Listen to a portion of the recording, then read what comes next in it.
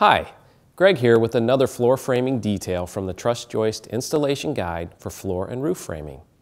There may be times when you are working on a cantilever structure and you need to reinforce the TGI joists. Today we're going to look at how to do that using another shorter TGI joist for added strength.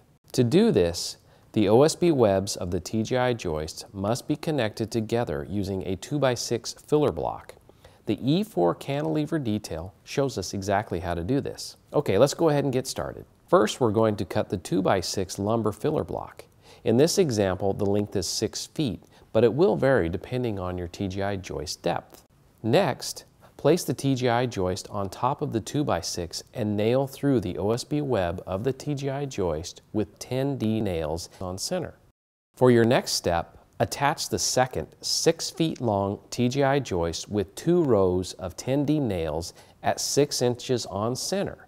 Again, we're nailing through the OSB web of the reinforcing joist through the 2x6 and finally into the OSB web of the TGI floor joist.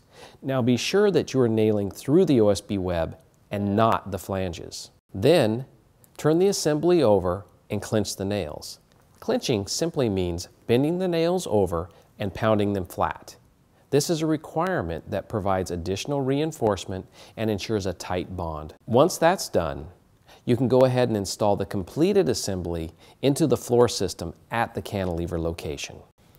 We hope you've learned more about the E4 detail and how you can use lumber as a reinforcement for cantilevers. Thanks for taking the time to watch this video brought to you by Weyerhaeuser, manufacturer of truss joist engineered wood products. Be sure to check out the other videos in this series of floor framing details, which you'll find online at trussjoist.com/videos. You can also find more detailed information on floor framing in the Truss Joist Installation Guide for Floor and Roof Framing, which is available online or from your local representative.